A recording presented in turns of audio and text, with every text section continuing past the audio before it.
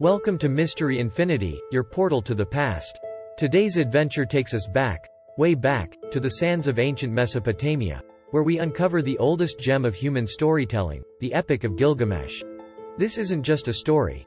It's a time capsule, a window into a world where gods mingled with mortals, and heroes embarked on quests that echo through time. We're talking about a narrative so ancient, it makes the pyramids look like recent constructions. So, gear up for a journey to an era where epic tales were born and legends were etched in stone. The Epic of Gilgamesh isn't just a tale of gods and heroes. It's a reflection of humanity's age-old quest for meaning, friendship, and the eternal search for immortality. Hit that subscribe button and join us as we unfurl the scrolls of history, breathing life into a story that has fascinated scholars, adventurers, and dreamers for over 4,000 years. Ready to step into the ancient world? Let's go!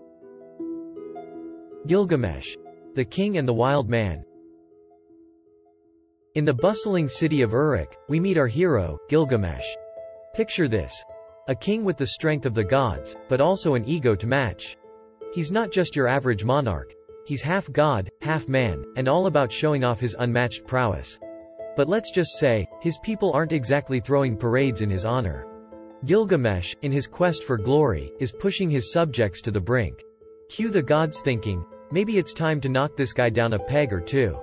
Enter Enkidu, the wild man, crafted from clay and wilderness by the gods. He's as untamed as the animals he roams with, a stark contrast to the polished streets of Uruk. Enkidu is nature's answer to Gilgamesh's arrogance, a force of raw, untamed life meant to give the king a reality check. Their first encounter? Let's just call it a clash of the titans. It's a wrestling match that would put any royal rumble to shame. But as dust settles, something unexpected happens. From the heat of conflict blooms a friendship unlike any other. Gilgamesh and Enkidu, once rivals, become inseparable companions. It's a bond that redefines Gilgamesh's character. Enkidu becomes his confidant, his comrade in arms, and, most importantly, a mirror reflecting Gilgamesh's own humanity back at him. Their friendship sets the stage for the adventures to come. Together, they're not just a king and a wild man. They're a duo destined for epic quests. It's a relationship that weaves through the tapestry of the epic, showing us the power of friendship to transform even the mightiest of heroes. In the world of ancient epics, where gods meddle and heroes seek glory, it's the human connection between Gilgamesh and Enkidu that truly resonates through time.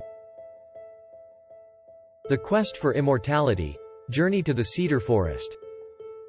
Gilgamesh and Enkidu, now the best of pals, decide that what their friendship really needs is a good old-fashioned adventure. And what better way to cement a bromance than taking on a fearsome monster?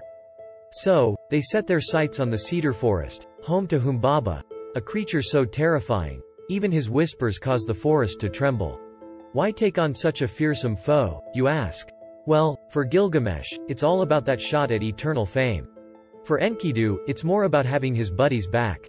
As they journey to the cedar forest, it's not just a physical journey, it's a trip into their own ambitions and desires.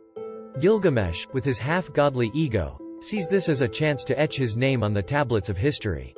Enkidu, on the other hand, starts feeling a bit uneasy. Sure, taking down a monster sounds great, but he's got this nagging sense that maybe, just maybe, they're messing with forces beyond their control. Their encounter with Humbaba is the stuff of epic legends. It's a clash of titans, a battle of brute strength versus monstrous might. Humbaba is no pushover, and the fight pushes Gilgamesh and Enkidu to their limits. But, spoiler alert, our heroes emerge victorious. They defeat Humbaba, chop down the sacred trees of the forest, and make a fancy door for the gods as a souvenir. Talk about leaving your mark. But this victory isn't just about defeating a monster. It's a defining moment for both Gilgamesh and Enkidu. For Gilgamesh, it's the realization of his dream to be remembered forever. For Enkidu, it's a moment of introspection about the cost of glory and the nature of their quest. It's a tale of triumph and hubris, where the line between heroism and recklessness becomes blurred. As they return from the cedar forest, little do they know that their actions have set the wheels of fate in motion. Tragedy and transformation. The death of Enkidu. In the wake of their triumph against Humbaba, Gilgamesh and Enkidu's celebration is cut short by a cruel twist of fate. Enkidu falls ill and succumbs to death, leaving Gilgamesh not just grief-stricken but also staring into the abyss of his own mortality. This isn't just a loss of a friend, it's a cosmic slap in the face for Gilgamesh, who had been living in a bubble of demi-godly invincibility. The death of Enkidu hits him hard, sending him spiraling into a profound existential crisis. Gilgamesh, the once unshakable king, is now haunted by the specter of death. The man who thought he could take on the world is now grappling with the inescapable truth that he, too, will one day meet the same fate as Enkidu. This realization shakes the very foundations of his identity. Gone is the arrogance, replaced by a deep-seated fear and an obsessive quest to outrun his mortality. Gilgamesh's grief isn't just personal. It's an awakening to the human condition, a realization that life is transient and death is the great equalizer. This is where Gilgamesh's journey takes a turn from the physical to the spiritual, from conquests and victories to a search for meaning and understanding. He sets out on a new quest, not for glory or fame, but for the secret to eternal life. It's a journey that transforms him from a hero of epic battles to a seeker of eternal truths. Enkidu's death becomes a catalyst for Gilgamesh's transformation, forcing him to confront the deepest questions about life, death, and what it means to be truly alive. As Gilgamesh embarks on this new quest, his character evolves. He's no longer the brash king seeking to etch his name in history. He becomes a pilgrim in search of wisdom, a man seeking to understand the mysteries of life and death. This part of the epic is a poignant reminder of our own mortality and the universal quest for meaning in the face of the inevitable. It's where Gilgamesh's story transcends time and space, touching on the fundamental fears and aspirations that resonate with all of humanity. The search for eternal life. Encounters with the wise. With the shadow of mortality looming over him, Gilgamesh, in a blend of desperation and determination, sets off on an epic quest to find Unapishtim, the only man with a VIP pass to eternal life. Unapishtim isn't just any old sage. He's the ancient world's version of a soul survivor, the guy who made it through a cataclysmic flood that makes modern-day disasters look like puddle splashes. Gilgamesh's journey to find him is more than a trek across the world. It's a journey into the unknown, both physically and philosophically.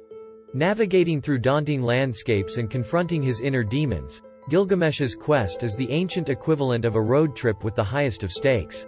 He faces trials that would make anyone else turn back, but Gilgamesh pushes on, driven by the fear of death and the hope of outsmarting it. When he finally meets Unapishtim at the world's edge, it's not just a meeting of two legends, but a collision of mortal desperation and immortal wisdom. Unapishtim, who's probably been waiting for eons to drop some knowledge, tells Gilgamesh about the Great Flood, an event that earned him his eternal life ticket. But here's the kicker: immortality, as it turns out, isn't something you can transfer or replicate. Unapishtim's story is a revelation to Gilgamesh. It's a tale of survival, divine whims, and the acceptance of human limitations. The moral? Eternal life isn't a prize for the taking. It's a one-time deal from the gods, and Gilgamesh isn't on the guest list.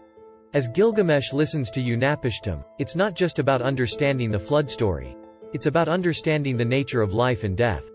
Gilgamesh's quest for eternal life transforms into a quest for wisdom. He learns that cheating death isn't the goal. Rather, it's about living a life that creates an enduring legacy. This realization marks a profound change in Gilgamesh. He begins to see that immortality lies not in living forever, but in the memories and impacts we leave behind. Return to Uruk. The legacy of Gilgamesh. As Gilgamesh makes his way back to Uruk, his heart and mind are heavy with newfound wisdom and a touch of existential blues. Gone is the brash, larger-than-life king who left in search of eternal life. In his place is a man who has stared into the abyss and come back with a deeper understanding of his place in the world. He's learned the hard way that immortality isn't about defying death, but about creating something that outlasts your time on earth. Upon his return, Gilgamesh gazes upon the walls of Uruk with a new perspective.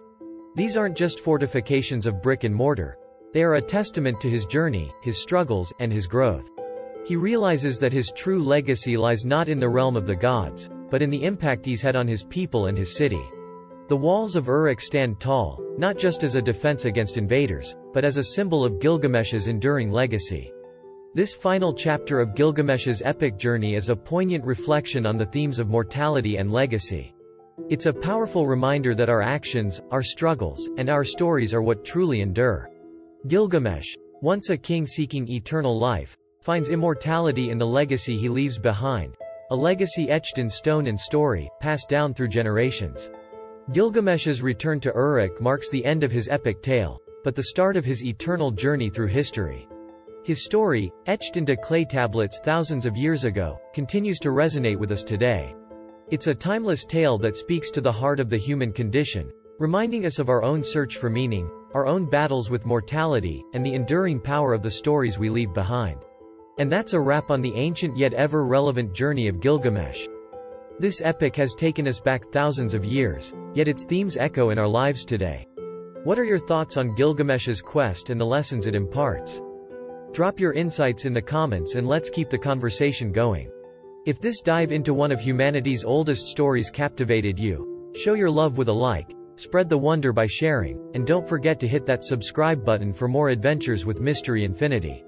Stay tuned and curious, because we have many more timeless tales and intriguing explorations from history, science, and beyond coming your way. Join us next time on Mystery Infinity, where history's mysteries are just a click away.